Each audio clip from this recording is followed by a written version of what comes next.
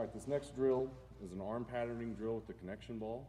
Okay, we're going to place it right in our elbow, making that angle of our arm about 90 degrees or less. Okay, we're not going to squeeze as hard as we can. We're not going to use our wrist or our chest to hold the ball. It should be just lightly held in the elbow. From there, we're just going to go throw, making sure that we're not extending our elbow too early, and the ball shouldn't fly off to the side. The ball should go forward when you throw the baseball.